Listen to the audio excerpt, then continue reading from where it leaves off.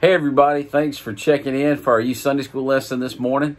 Hope everybody's doing well. I want to tell you about a couple things going on so you can mark your calendars in case you haven't already heard this. On Saturday, August the 15th, we're going to have a work day along with our men's construction team at a church on Highway 25 going toward Wilsonville. We're going to be doing some work at that church on that Saturday starting anytime after 6 a.m. that you want to come. We bring a lunch with you. We'll have some water and stuff available, and there's going to be all kind of tasks all around the church. So it's a family opportunity for you to come. We'll be able to spread out and hopefully get some things knocked out for this church plant that's getting ready to open. We want to support that. Then I want to tell you about an event we've got planned for our students. It's our first one. We're calling it the Kickoff, and I got together with the youth pastors of several area churches, and we're planning a kickball tournament on Wednesday night, August the 19th, at the Columbiana ball fields over there by the Sheriff's Department. It's going to start at 6. We'll finish it up around 8. We're going to have food for you to eat. We got some giveaways we're going to have for everybody who shows up.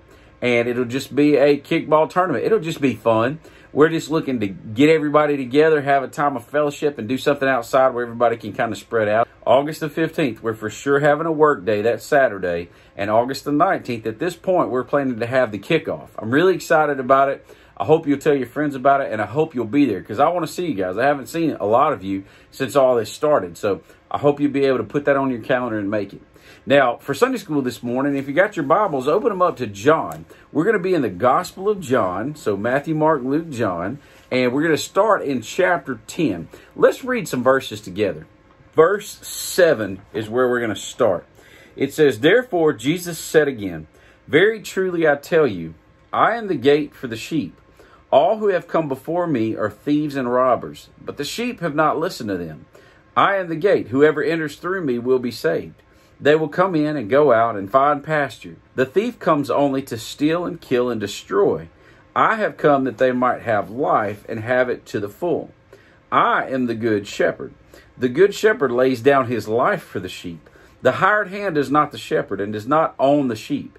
So when he sees the wolf coming, he abandons the sheep and runs away. Then the wolf attacks the flock and scatters it.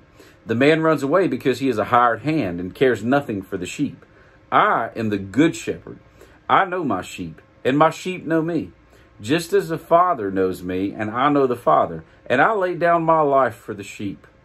I have other sheep that are not of this sheep pen. I must bring them also. They too will listen to my voice, and there shall be one flock and one shepherd. The reason my Father loves me is that I lay down my life, only to take it up again. No one takes it from me, but I lay it down on my own accord. I have authority to lay it down and authority to take it up again. This command I received from my Father." Now, this is a heavy passage, okay? This is Jesus giving an analogy of a shepherd and his sheep. And he is talking to his disciples, to his listeners, and letting them know who he is in relation to who they are and the dangers that are out there. He mentions the wolves. So let's kind of break this down. Let me ask you a question. Who do you think the wolves that Jesus might be referencing are in this story? If you said the Pharisees, you got it right. Jesus was talking about the Pharisees and how they laid down all their laws for the people and made up all these things that people were to go through. And he's comparing them to the bad shepherd because they were only really interested in themselves. You know, he talks about the hired hand, that person who's out watching the sheep, but he doesn't own the sheep. He's just hired in to watch them. And when a wolf comes, instead of risking his life to protect the sheep, it says that the hired hand, he's going to run away. He's going to get out of there because he doesn't have ownership in these sheep and he wants to preserve and save his life. Well, think about what Jesus does for us as the good shepherd. And what he's done for you and me is that he was willing to fight the wolves off and be willing to give up his life to the wolves, the Pharisees, the people who wanted him dead. He was willing to give that life up for our protection. Now, this is relevant for us today. We don't have a group called the Pharisees running around Columbiana trying to pull us away. But there are people who want to pull us away from the Good Shepherd. There are people who want to find ways to keep us from having a relationship with him. So let me ask you this. What are some of the characteristics of those thieves and robbers and wolves that would come in and seek to, as Jesus said, kill, steal, and destroy? What are those things that would take you away from who Christ is? Well, I'll tell you one of the big things. In our culture today, we have what you would call a pluralistic society. Everybody kind of thinks that they have their own answers, their own way to God. But Jesus said very clearly in John chapter 14, verse 6, he says, I am the way and the truth and the life, and no one comes to the Father except through me. Now, that truth in today's culture is not a very popular truth because, in a way, it is seen as exclusive because you're saying, well, Jesus is the only way. Absolutely. In that sense, maybe it is exclusive. But if you read John 3:16, where it says that Jesus died for the sins of the whole world, so that anybody who will believe in him could come to God, it's very inclusive. So don't let people convince you that the idea of only having one way to God is wrong. It's not. It's the best idea. It's the truest idea. Jesus said that it's available to anybody. It's not exclusive in any way unless you reject him. There has to be a system of checks and balances, and there has to be a sense of right and wrong. And so if God could just let anyone into heaven, regardless of all the bad things that they did, God would no longer be a righteous judge because our sin requires a payment. Our sin requires some kind of a punishment. Well, we could never pay that price on our own. So Christ paid it for us on the cross so that now we can accept that payment for our sins and we can be forgiven, and God can allow us to be with him in heaven and still be a righteous God because our sins have been forgiven. They've been paid for, and they've been paid for by the blood of Jesus. So it's a very important principle. It runs all through the pages of John. Now, let's look at some scriptures that kind of make a few points about this passage, just to try to help you understand this sacrificial death of Jesus and what he did on the cross. I want to read you some verses.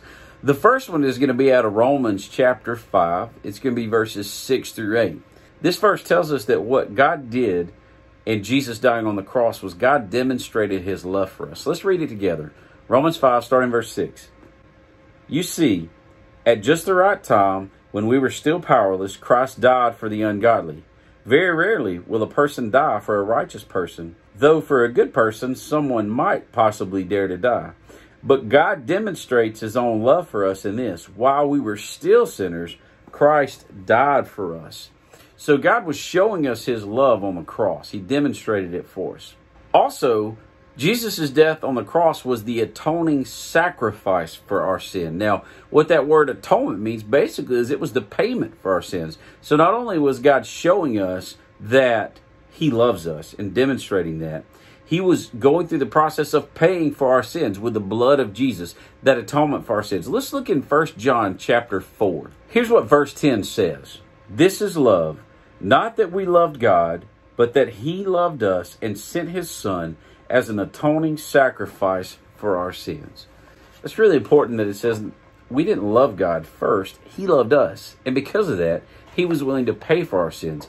So Jesus' death on the cross was an atoning sacrifice for our sins. A third thing that happened on the cross was that it reconciled us with God. You ever had an argument with somebody that you loved, and there was a rift between you, and you couldn't really have a good relationship because something needed to be forgiven? Well, our sin causes that between us and God on a huge scale. And the idea of reconciliation, when two people come together and forgive and move on, that reconciliation was accomplished for us on the cross. In fact, Peter has something to say about it. Let's look at 1 Peter chapter 3. Verse 18 says, For Christ also suffered once for sins, the righteous for the unrighteous, to bring you to God. His death accomplished this reconciliation where we can be in the presence of God again because our sins can be forgiven. And there's one more thing I want to point out from this lesson about what Jesus' sacrifice on the cross did when he was being our good shepherd, the one who was willing to lay down his life for the sheep. And this is great for us because it means that we no longer have to fear death. Death doesn't have to be something that we fear. Now, with that said, death is not necessarily something that we all are excited about. I mean, we still feel like we have a lot of living left to do. But if you read Paul and some of the things that he had to say, he talked about how being absent from this body is to be present with the Lord. And so if we realize that when we take our last breath here as a child of God, our next breath is in heaven with our Lord, we're not going to be disappointed. We're not going to miss this life. But as long as God gives us breath, he gives us work to do and things to accomplish. And we should be excited about that. And we should enjoy this life and find joy in this life. God wants us to live a life that is abundant. Now, that doesn't mean that we're all going to have everything go smooth and we're never going to have any problems. What that means is no matter what we face, we can live with the joy of knowing that one day we'll be with God. Along the path, though, in this life, there are so many wonderful things that we get to experience and we should be grateful for. I want to read you a passage out of Hebrews chapter 2 that talks about how we no longer have to fear death. It starts in verse 14. Here's what it says. Since the children have flesh and blood, he too shared in their humanity, so that by his death he might break the power of him who holds the power of death, that is, the devil, and free those who all their lives were held in slavery by fear of death. So Christ died and accomplished so many things, the last of which we just mentioned was that we no longer have to fear death. Let's recap this. Christ's death on the cross showed God's love for us. It atoned for our sins. It reconciled and gave us a relationship with God. And it gives us the freedom not to have to fear death anymore. He accomplished so much more than that. That's just what we're going to highlight today. Thanks for tuning in for our Sunday school lesson. I'd encourage you to be in the Word this week. Don't forget to tune in Wednesday night for our weekly Bible study at 6 p.m. It'll debut on Facebook and YouTube.